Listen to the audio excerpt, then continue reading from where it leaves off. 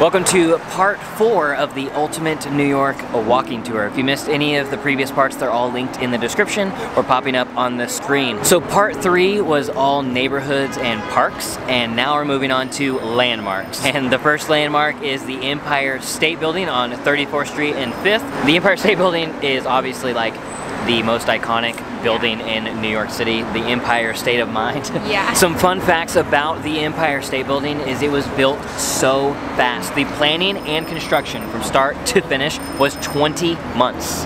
Wow. That is record time. People can't even build custom homes in that time. The entire Empire State Building, 20 months. Also a sign of the times is it was completed in 1931, and the original plan for the spire on top was for blimps, airships, to be able to dock there and people unload and go through customs and be out on the streets of New York within 12 minutes. And from Empire State Building, we're going to keep walking north on 5th Avenue towards Bryant Park and the New York Central Library.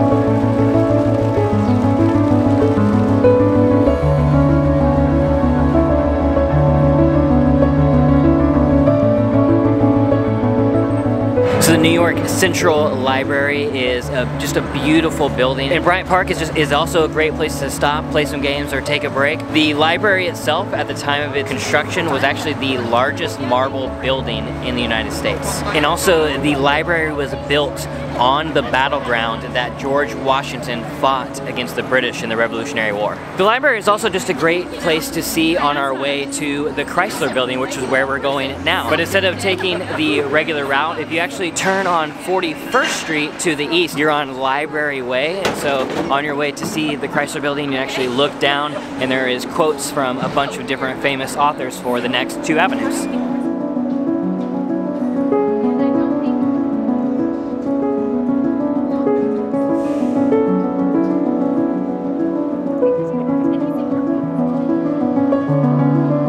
So at the corner of Lexington and 42nd, you'll run into the Chrysler Building. And the Chrysler Building was actually built in 1930, and at the time of its construction, it was the tallest building until it was surpassed by the Empire State Building 11 months later.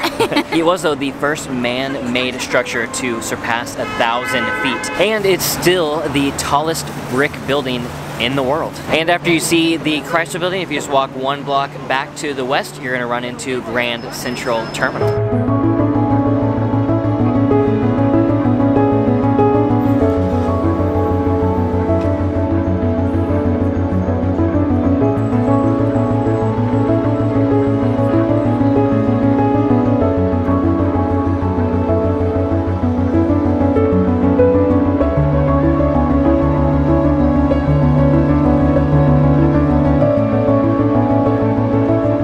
So once you get into Grand Central, other than just looking up and basking in the glory that is Grand Central, yeah. 2 fun things that you should definitely check out is 1, looking up at the ceiling at the Crab and seeing the dark spot that is on the ceiling that was left unclean to show you how dirty the ceiling got whenever they allowed smoking in here.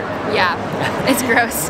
After that, head downstairs to the main concourse and we'll check out the Whispering Gallery. So this is the Whispering Gallery. It's an unintended feature of Grand Central, just the way they built this hallway, concourse, whatever, right in front of the Oyster Bar. If you stand in one of the corners and have a friend stand in the other, you can talk to each other, just like you're standing next to each other. That's so fun.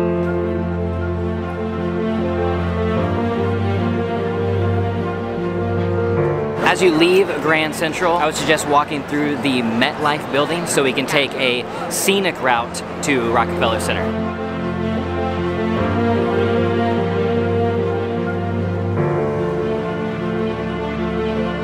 So whenever you come out of the MetLife building, you end up on Park Avenue. And we came this way just as a detour because Park Avenue has some of my favorite buildings on it. You can just look around and see all of these amazing skyscrapers. You also get a good view of the Park Avenue apartment building that isn't that fun to look at, but it is the tallest building in New York if you don't count the spire of One World Trade.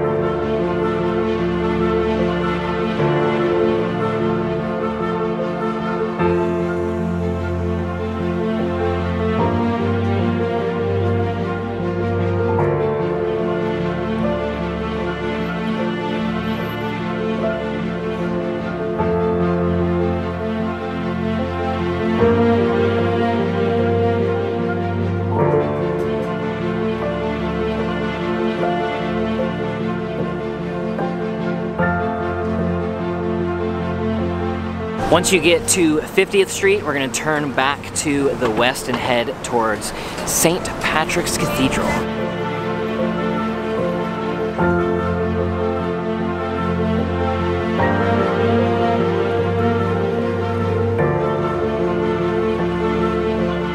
So once you hit 5th Avenue, you run right into St. Patrick's Cathedral, which is the largest Gothic cathedral in the United States. Yeah.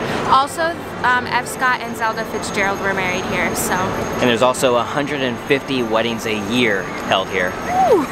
It's the spot of spots. And after St. Patrick's, if you walk one block back to the south, you're going to run into Rockefeller Center, which right now it is actually Christmas time. So it's Christmas Rockefeller Center, which is the best Rockefeller Center.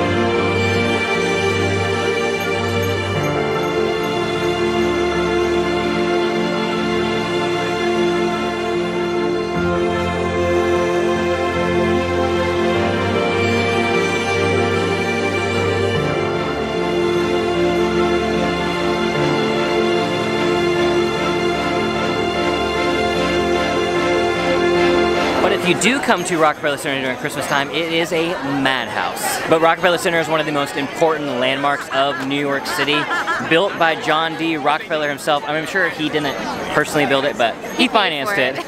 But it is now the home of NBC Studios, Saturday Night Live. So many TV shows and movies have been filmed here, and it is home to the New York Christmas tree. If you head inside Rockefeller Center, it's actually open to the public on the lower level. There's a concourse down here with restaurants and shops, and you can also use the restroom for free. And if you have the time, you should definitely check out Top of the Rock. It's the observatory deck in the Rockefeller Center. Sweeping panoramic views of New York City, the best view you can get. The Empire State Building has an observatory as well, but Rockefeller Center is the one that you want to do. Because it has Empire State Building in the view. Yes.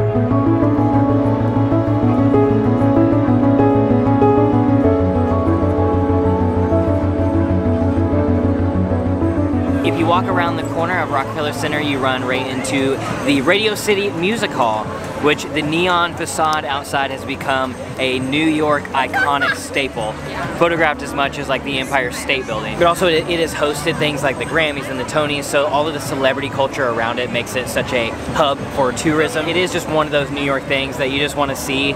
It's worth seeing, even though it is so touristy, you know? But Radio City Music Hall actually concludes the landmark portion and part 4 of the Ultimate New York City Walking Tour. In the next part, we're going to be heading up to Central Park, so make sure to hit the subscribe button and the notification bell so you're notified of whenever part 5 comes out. If you want to see the exact route we took in this tour, you can get a Google Map link in the description. Thank you guys for joining us, and we'll see you back here for part 5. Bye!